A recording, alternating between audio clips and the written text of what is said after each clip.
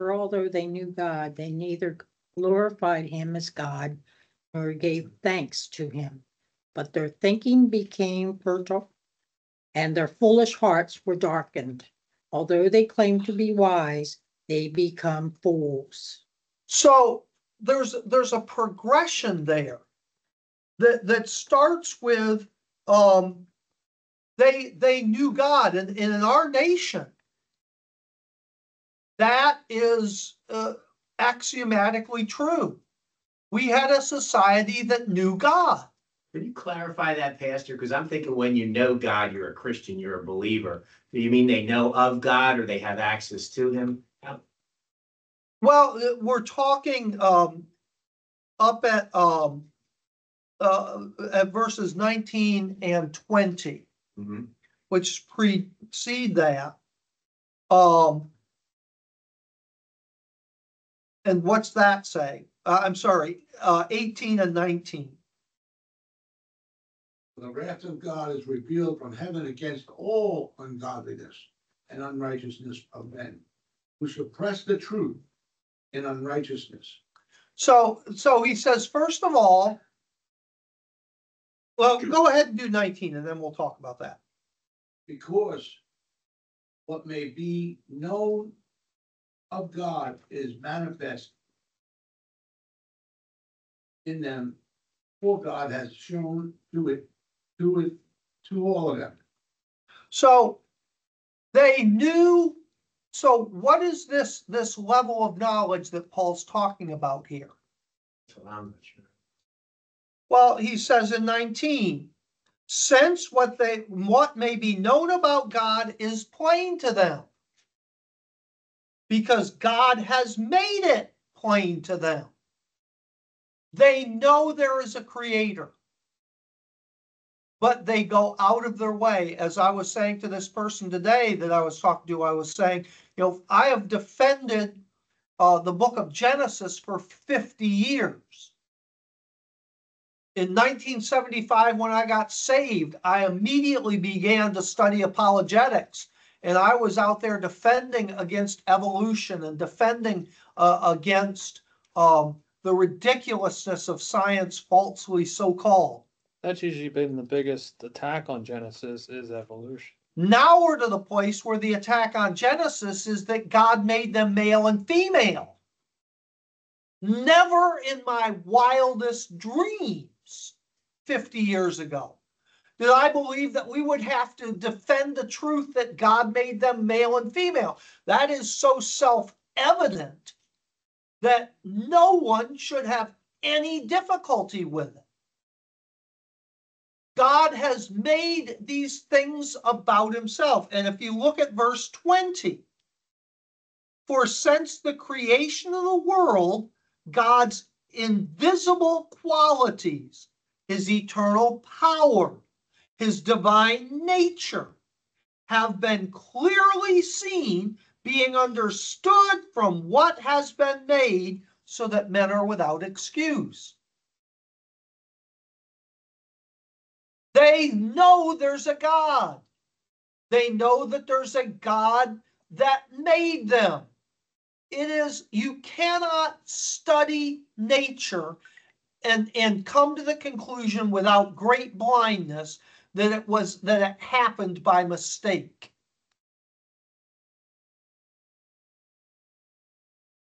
Our DNA, every single strand of it, how many 20 billion cells in our bodies, depending on how big you are. But something in the neighborhood of 20 billion with a B cells in our body. Every one of them have strands of DNA. Every single one of them.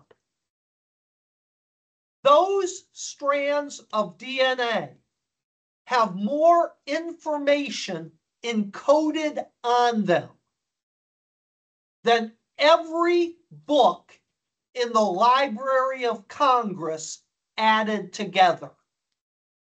And there are 20 billion libraries of Congress just in our bodies.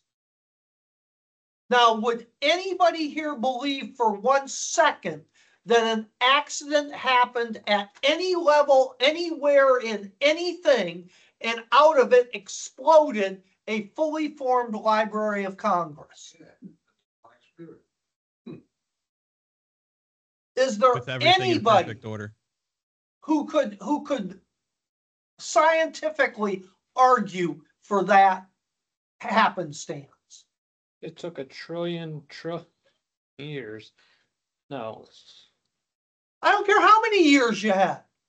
Put monkeys at typewriters and give them a trillion years, a trillion monkeys, a trillion years typing on typewriters, and they would never form all the books in the Library of Congress. Every one of our cells holds more information, coded, discrete, systematic information than the Library of Congress. You can't look at that and say it happened by accident. There are so many laws. They talk about, life happening by accident. Do you know how many laws in the universe have to be exactly the way they are for life to even begin anywhere on any planet at any time, anywhere in the universe? And then to sustain it. There are two forces inside a nucleus. The smallest particle of matter is an atom. Functional part. There are subatomic particles, and we're learning more about that. So that's kind of outdated in itself. But every single atom at the core of it, except hydrogen, every other atom in the universe have two forces holding that atom together. We have coined them the strong and the weak nuclear force. And that is the force that holds the protons together at the core of the atom. Even little tiny helium with only 2 protons need those forces to hold those atoms together.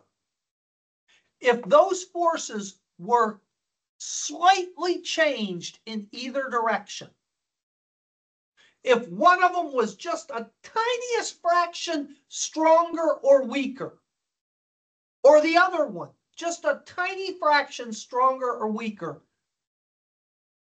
matter couldn't exist.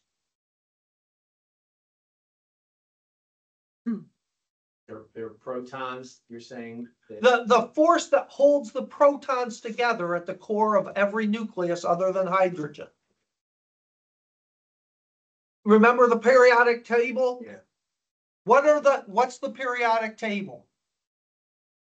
What's it tell us? The different elements. How is an the element universe. defined? How is an element defined? like gas and also how stable it is. By the number of protons in its nucleus. So hydrogen has 1, helium has 2, oxygen has 6, 16, I mean. Iron has, what's iron, 26, something like that. And the nucleus can be heavier or lighter because you can have more or less neutrons, but every particle of iron has the same number of protons. Every zinc, every other element in the periodic table, every one of that element has exactly that number of protons. That's what defines that element. That's what makes it what it is. And those elements have to be held together. Those protons have to be held together. Why? I mean, just from shooting off like this. Why do they have to be held together? To keep it balanced. Because they are all positives. Every proton is a positive charge. So they push away from each other. So what would happen if you put positive charges together? Put two positive magnets repel. together. They repel. So there are two forces that hold them together, the strong and the weak nuclear force. And that is the force that binds those protons together to form that element. And it's very hard to form elements. The only way that you can form elements heavier than hydrogen is in the core of a star. Or we're doing it today. We want to use it as a power source. How do you do it today? We have done it in Split. warfare. Fission, Fission, what's fission do? nuclear fission, it separates. It divides. Split. What's the collider thing? That's one way of doing it. Nuclear, not fission, but fusion. You slam protons together at super high speeds, near the speed of light, and they bind together. The only place we can do it is in a bomb. Specifically, what bomb? Nuclear. Not the atom bomb, Hydrogen. the hydrogen bomb. Not the atomic bomb. Atomic bomb is fission. It divides uranium or plutonium. But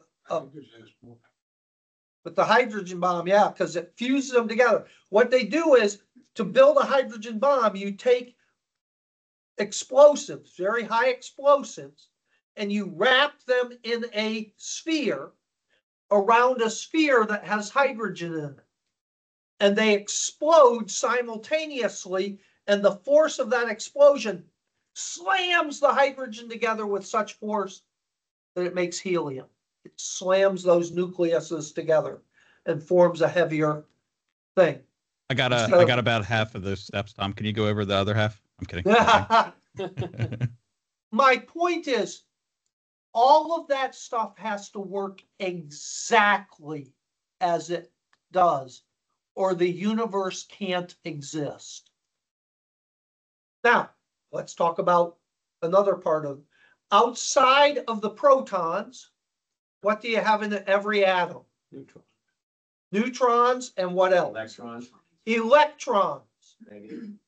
which are the negative charge. They form a cloud around the nucleus, the protons.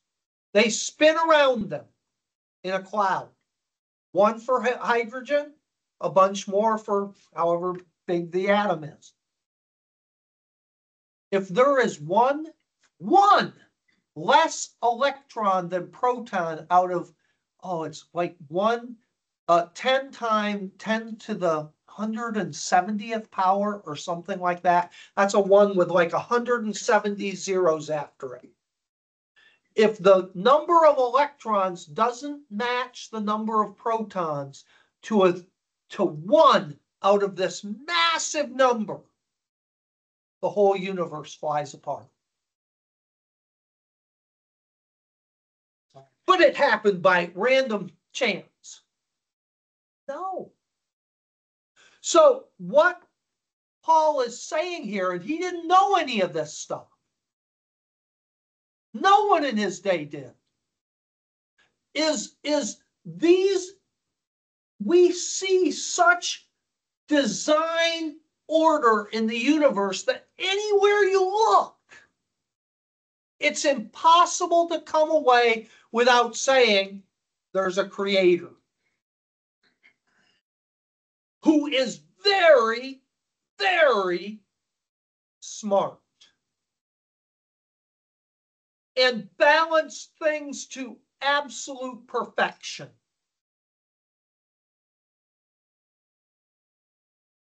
And people know there's this God who is so far above us. And what do?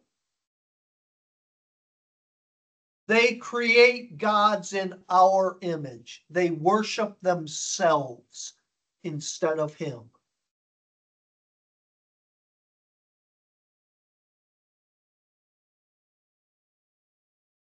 And since they know this stuff, when they deny it, now we come to 21.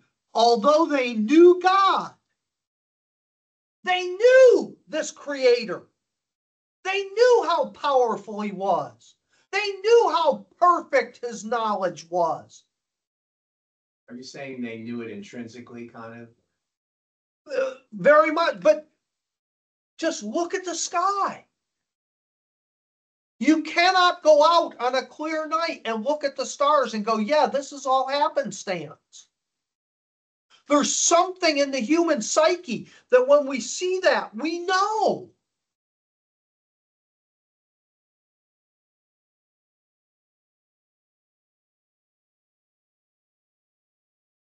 Just like we know, what's the other fact we know?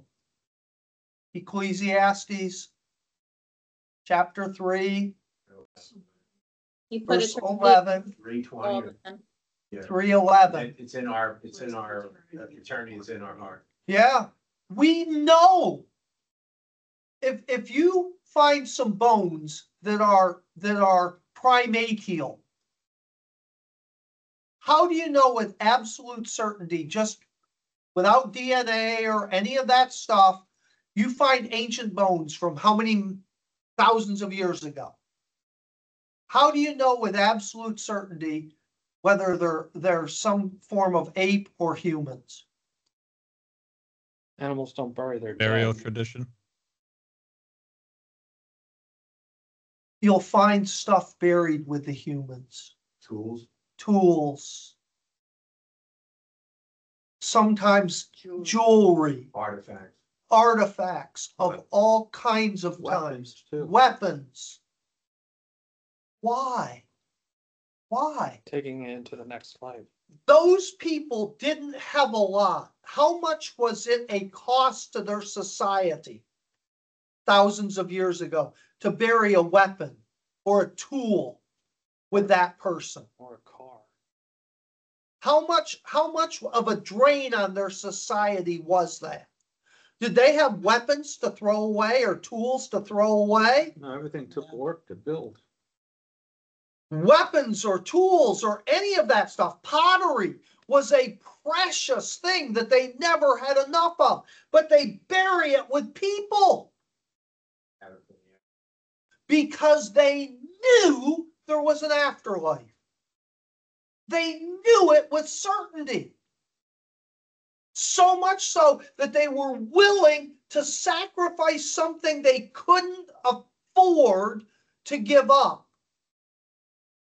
to send that person into that eternity.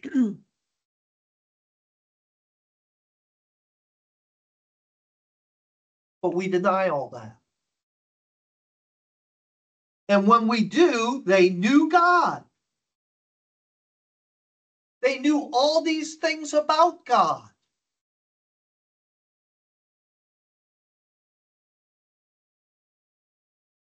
Remember years ago, the fellow that used to come to church, I forget who it was now, that came out to a Christmas service or something, and you were talking to him, and he starts saying all this ridiculous stuff, and finally, what did he say to you? He said, I can't believe what you're making me say. He knew the truth, but he was absolutely unwilling to acknowledge it. Well, then how did he know the truth? How could he know the truth and refuse to acknowledge it? You could ignore it. You He can't. didn't want to be involved. He in would this not- coming out. You can know the truth. It's head and knowledge, not heart acknowledge it. knowledge. But it's knowledge, but you will not. You see it all the time. How can that happen? You watch it on TV every day, and not to get political, but it's 10 million people have crossed the border illegally in the last 10 years, in the last 3 years. Try to get a Democrat politician to acknowledge that. They know it's true, right? Will they say those words? No. You see, that's the thing. I know it's true, but I will not acknowledge it. I will not say those words. I will not admit it. I will say anything not to fess up to what I know is true. We know that there are men and there are women, and they are not the same. Remember a saying from about 4 years ago? What were they saying about 4 years ago? Follow the science. Is it just the superficial physical characteristics that differentiate men from women? At a fundamental level, women and men think differently. Are you all aware of that? Mhm. Why? In my house. Why? Why? Why is that true? Have different brain cells or? Our brains work differently between men and women. You're gatherers. Women, the two hemispheres, every human has two hemispheres, right and left, that control different functions. In men, the right and left hemispheres of the brain are far more divided. Men think on one side of the brain or the other, depending on what they're thinking about. Women, the two hemispheres work together and process together I differently. wonder why I'm always wrong. I was gonna say, what a man thinks. You're always using the smarter. wrong side. Yeah, yeah. They're burned apart. And one of the great proofs of that is what happens when a man has a stroke? He loses. Have to use. He half the body. loses speech. After a stroke, if it's on the wrong side, men almost never can speak. And getting that speech restored is very, very, very difficult. Men seldom fully recover from a loss of speech. Women either don't lose speech or they recover it very quickly. Why? Because both sections work together. Because both sides are working together in redundancy. Men, one side of the brain is controlling all the language. That side has a stroke, you lose the language. You just can't do it. So I just have to find a way to reprogram my brain so I can split it across both sides. And as men, doesn't work that way. I wonder why men want to become girls. Well, but what that does is it changes. Why have traditionally men gone into science and mathematics in far greater numbers than women? Because the way they think.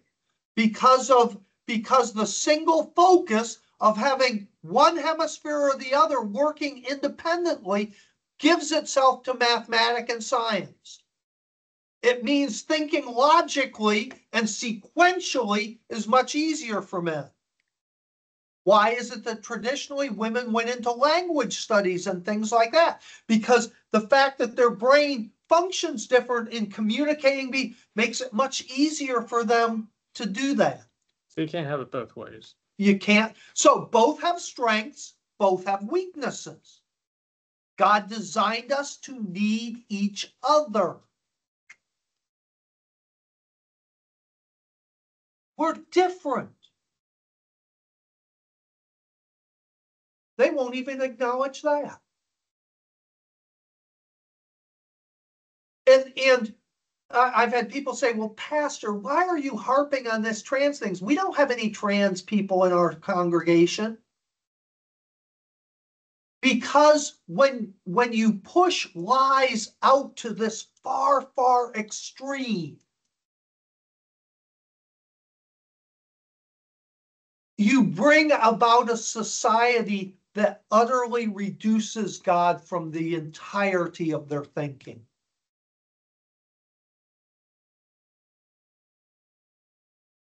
And then what happens? They claim to be wise, but they become fools. It's not that they were fools and therefore denied God. They denied God, and that very act made them into fools. But also opens the door up to a whole bunch of other stuff. If you go Sure. that far. And we need to understand that that's where this battleground is going. And of course, is the target of this stuff us sitting here? No, it's the kids. Yeah. But isn't that a part of where the Bible says everybody's gonna do what's right in their own eyes? Sure. Judges. But remember, our job isn't to say, well, God says it's going to happen, so let's let it happen. What did Jesus say our job is? Or the salt and the light. The salt, the light, and we're to pray, thy will be done. Jesus said Jerusalem's going to be destroyed. Did he say, so you people just, hey, party and let it be destroyed? Or did he tell them go out in Jerusalem? Why preach in Jerusalem if it's going to be destroyed? Your house is left to you desolate. Isn't that what Jesus said of Jerusalem? Then why did he say you will see power when the Holy Spirit comes upon you and you will be my witnesses? What? What's the rest of Acts 1:8? Where 1:8, what? Acts 1:8. What's the rest of Acts 1:8? You will receive power when the Holy Spirit comes upon you, and you will be my witnesses. About the earth.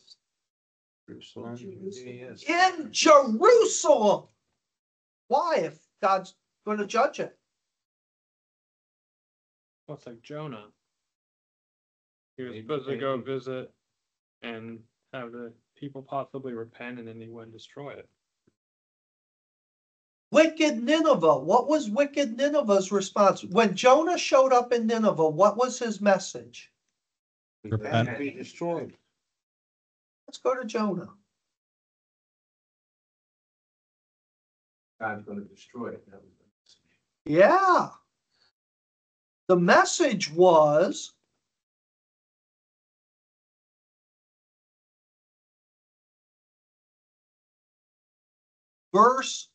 chapter 3, verse 4. 3 more days and Nineveh will be overturned. Did he give them any hope?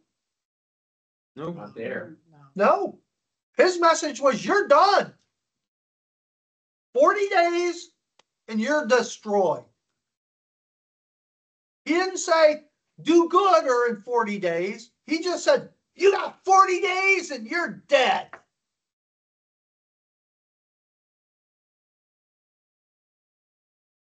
What was their response? And it sackcloth and ashes. Yeah, they said, They believed him. look at verse 9. Jonah 3. Look at verse 9. Jonah didn't say this. They said this.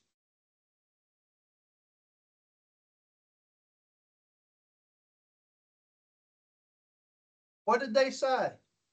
Can tell with God.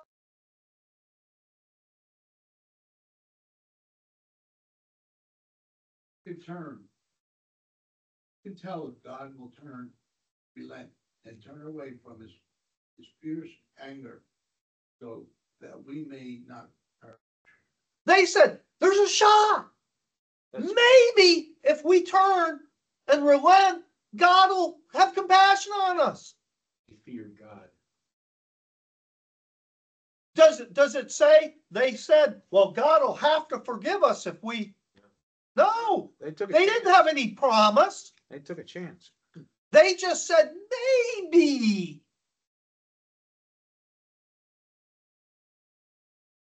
So even though God had said, I'm going to destroy you, they said, let's put it off a while. Maybe if we if we do the right thing now, God will be willing to forgive us, maybe. And sometimes we'll take scripture where God says what he's going to do at some point. And we see things moving that way. And instead of saying, okay, it's going to go that way sometime. But does it have to be today? Do our children have to be the one that suffer with it? Can we maybe put it off? Worked for them. How many people that were there to repent, even the tiniest baby, was around when God came back to destroy them?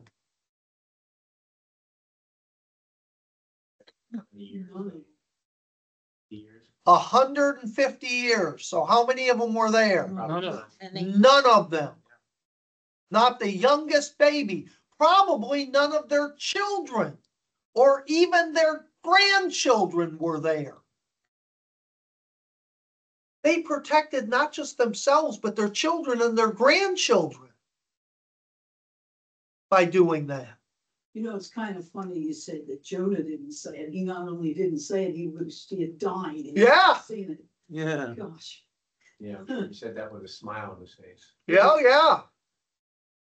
Did he hated them because they were an evil people, right? Like they hurt the Jewish people. Well, I don't think he hated them because they were an evil people. He hated them because they were The ruling were fine. a threat. They threatened Israel.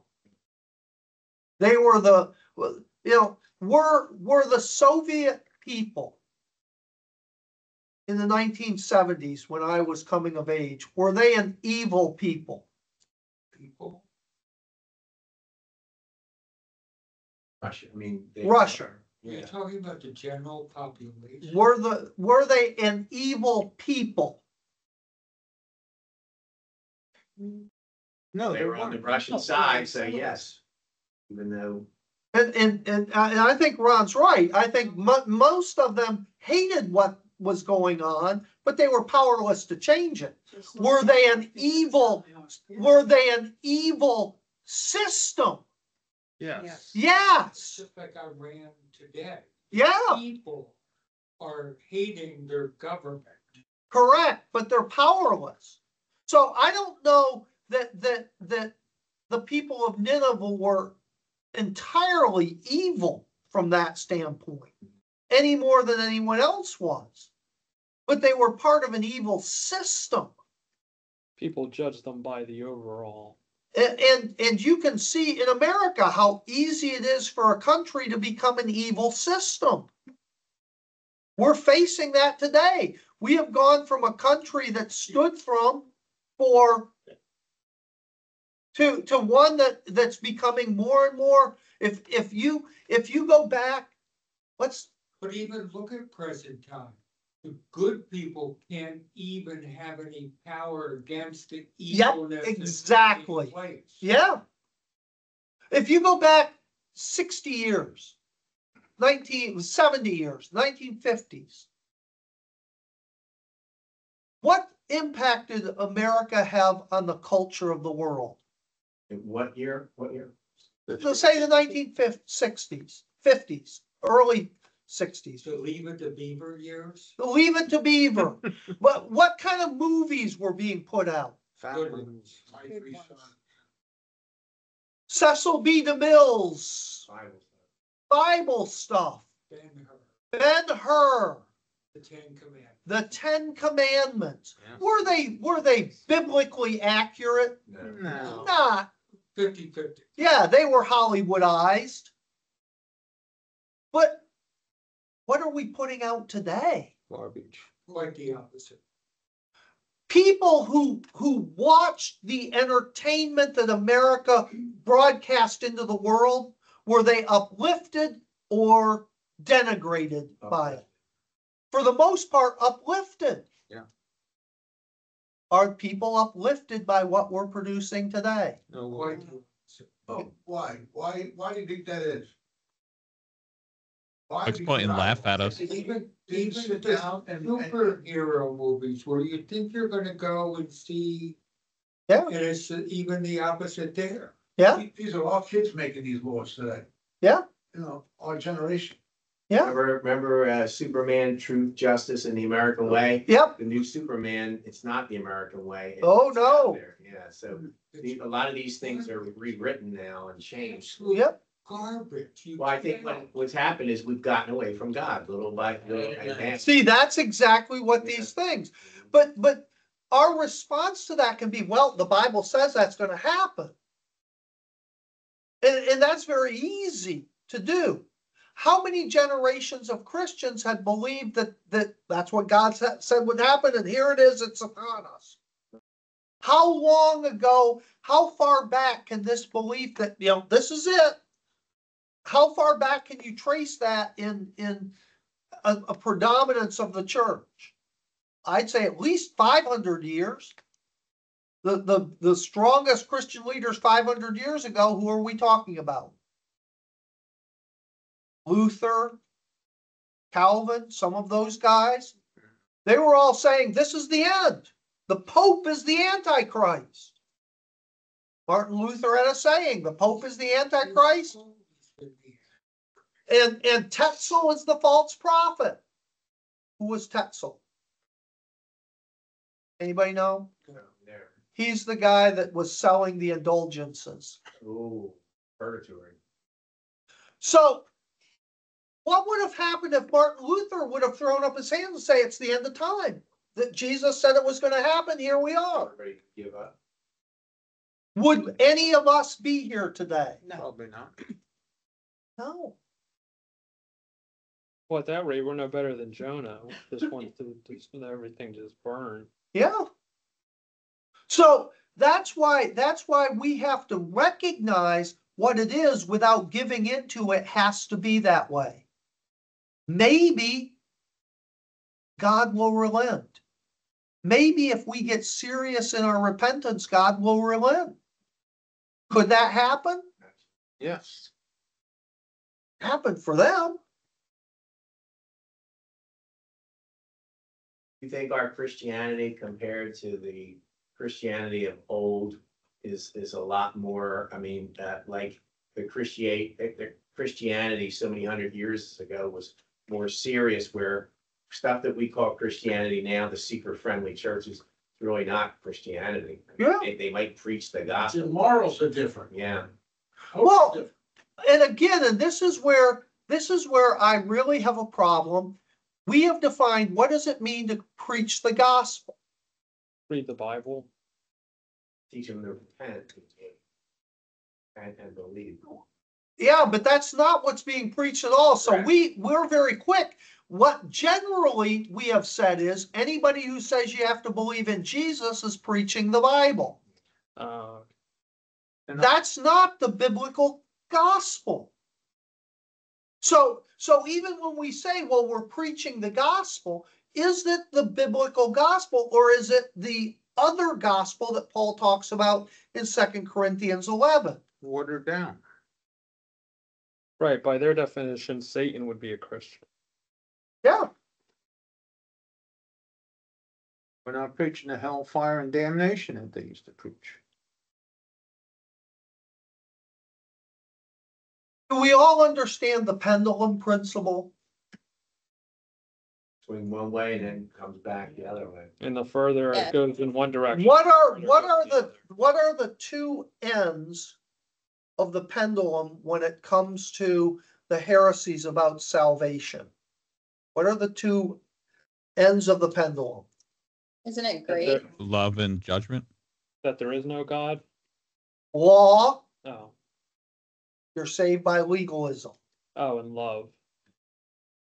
Grace. The other side is Grace. grace that is turned into License. a license for immorality. When you are on the law side of the pendulum, when the pendulum's over here, what do you need to preach? Grace. Grace. So when the law, we're way over here, and that's where the pendulum was 500 years ago, right? Guys like Luther and Calvin and all these other guys, Zwingli, all these other guys started preaching grace. So what was the cry of the Reformation? Legal. Salvation is through Christ alone, through faith alone, by grace alone, taught by the scriptures alone. Fourfold thing. Christ alone, grace alone, faith alone, the scriptures alone. And they preached grace. And the pendulum began to swing, and preach grace, grace, grace, grace, grace. And then it hit down here. And what happened? Kept preaching grace, grace, grace, grace, grace, grace, grace, grace, grace, grace, grace. By the time it gets up here, who's pushing for the church to preach grace?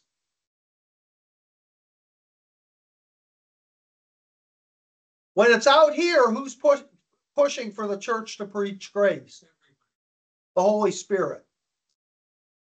By the time it gets over here, who's pushing for the church to preach grace? Sorry, preaching grace, right? Yeah. Who's pushing them now to preach grace? Oh, preacher. Satan.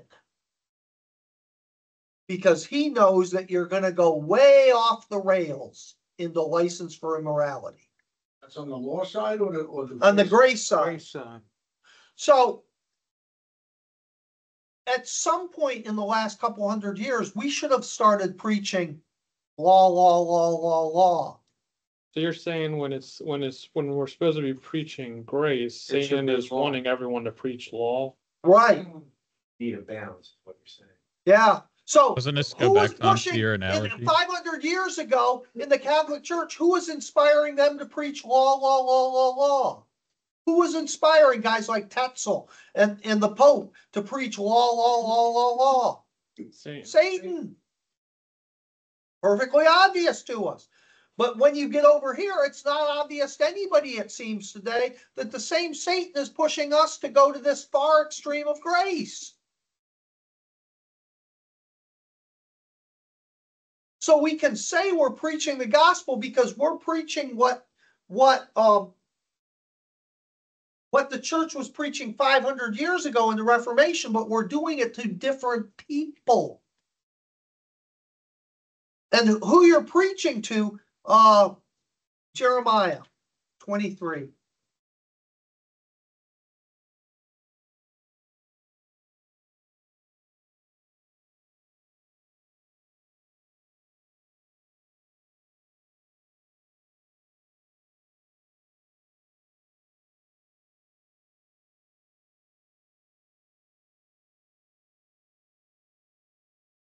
Verses 16 and 17.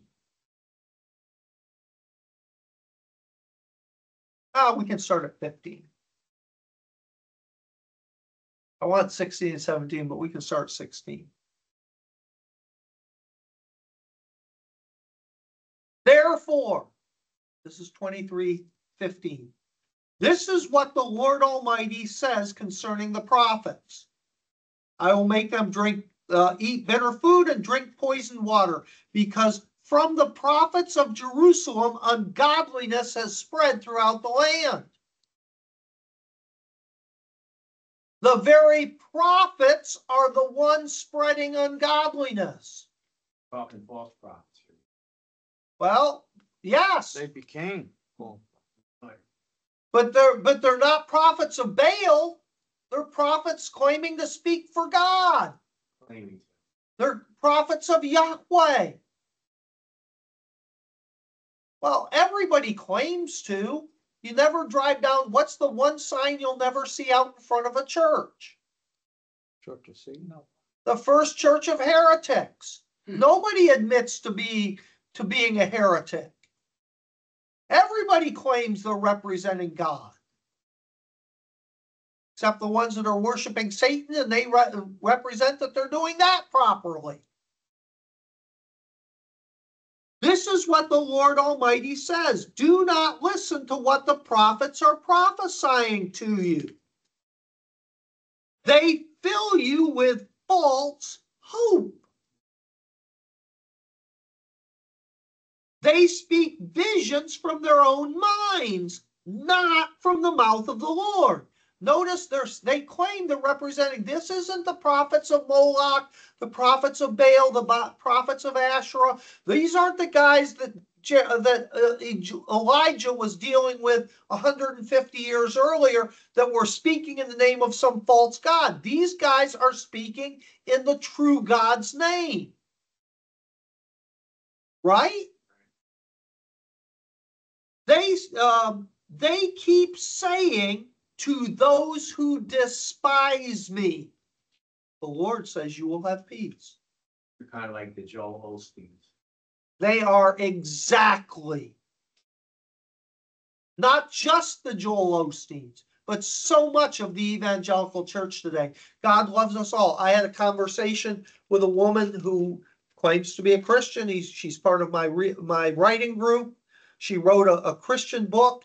And I said in that Christian book, because she makes a statement, and I said, if you're going to market this in the mass market, I don't have a problem with that. If you're claiming this is a Christian book, I've got some problems with this, because I'm going to critique it not just as a critiquer, but also as a Christian. You're saying God loves. She has this angelic being that, it was sort of like a touched by an angel kind of book. And this angel's going, God loves everybody. I go, wait a minute, whoa, is that true? Does God love everybody? Oh. Well, by what standard does God love everybody? And her response was, well, for God so loved the world, yes. But are there people that God says he hates? Who does God hate? Children of Satan. People who refuse to repent.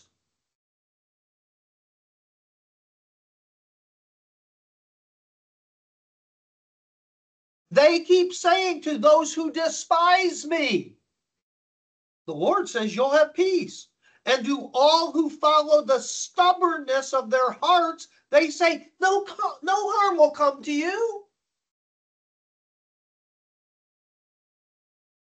But which of them has stood in the counsel of the Lord to see or hear his word? Who has listened and heard his word? See, the storm of the Lord will burst out in wrath, a whirlwind swirling down on the heads of the wicked. The anger of the Lord will not turn back until he fully accomplishes the purposes of his heart. In the days to come, you will understand it clearly. I did not send these prophets, yet they have run with their message. I did not speak to them, yet they prophesied. But if they had stood in my counsel, if they were preaching the gospel, they would have proclaimed my words to my people and would have turned them from their evil ways and their evil deeds. They would have preached in one word, repent. But they preached every other message than that, but because they were quoting the Bible, are there verses that say you will have peace? Are there verses in the Bible that say you will have peace? Yes. Yeah. Are there verses in the Bible that say no harm will come to you? One that people love to quote, which is, I know the plans I have for you, says the Lord. Yeah. But who gets to have that message preached to them? Is People who are repentant, not people who are despising God and following their own stubborn ways. They don't get that message. The message they need to get is God's got a great big hammer and he's not afraid to use it. And if you think you can survive the hammer when God swings it, lots of luck, idiot, because you're going to be crushed. And that's the message God says. If you were listening to me with this group of people, that's what you'd preach. How many people in America have a repentant spirit today? Not many at all. How many people in America today have a rebellious spirit that they'll follow their own ways?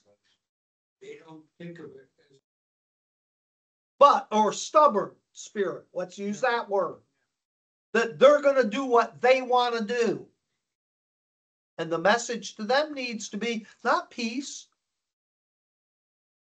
Needs to be God's going to judge you with a wampum stick. And when he gets done, you'll wish you'd never been born.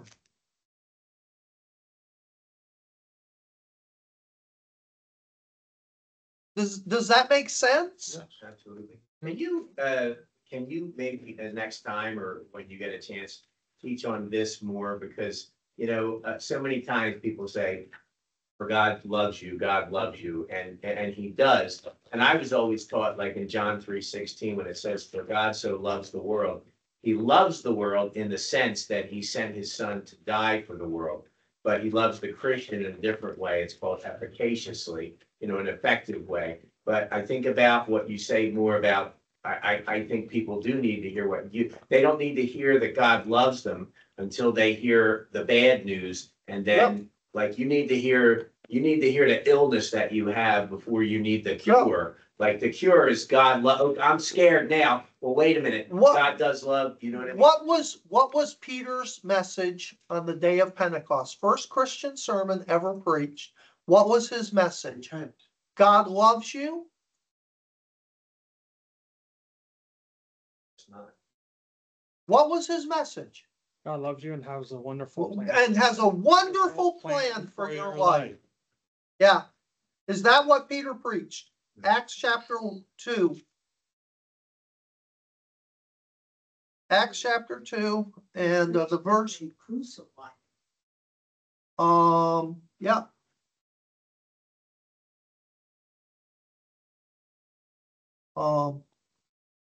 Verse 36.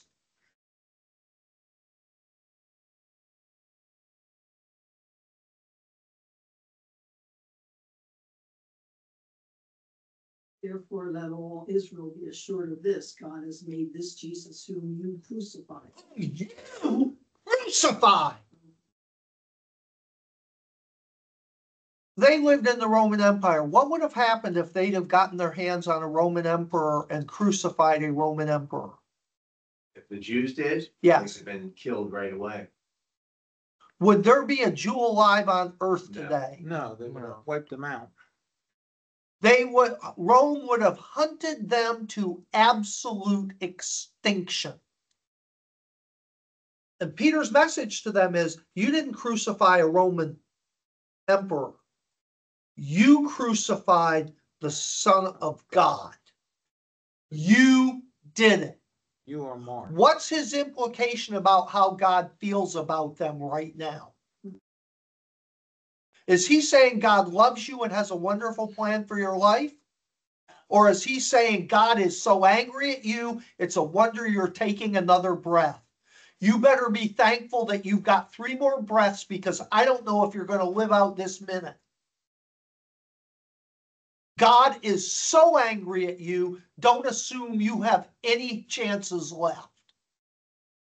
Does he give them, like Jonah, does he give them, so therefore you need to do, does he give them any hope? 40 days and you're done. What did Peter give them any hope? Not here. When the people heard this, they were cut to the, he stops his sermon right there. You killed God. He's dead. And he walks off the stage. And what does the people do? What must we do? Wait, what? Come back. Tell us, what can we do about this? Then he gives them hope. Repent. Like you say, the law, and then. Yep. But he didn't tell them that. That wasn't part of his sermon. They had to call him back to get that message. He ended with, you're done. God's going to pound on you so hard. Same message as Jonah. And you can see Peter kind of walking off and building his little tabernacle outside Jerusalem and going, okay, God, But the people called him back and said, wait. What do we do about this? I remember my father-in-law. All the people that Billy Graham reached in these crusades, our country should be a different way. Huh? But it's not, because there was a lot of, I don't want to say false conversions, but it was yeah. But like you said, it wasn't explained right. So, I mean, I don't want to blame the people so much. They just heard and they came to what they heard. But the person telling it didn't say, he didn't teach it the right way. So. We had a group of kids sitting behind us at a Greg Laurie crusade. Remember that, Mabel? Yeah. And they're laughing and tee-heeing and mocking through the whole sermon. At the end of it, I turned around and I said, you people need to go down there. Oh, we don't need to do that. We got saved 2 years ago at one of these. Yeah. And I said, there's not a prayer in hell that you're saved.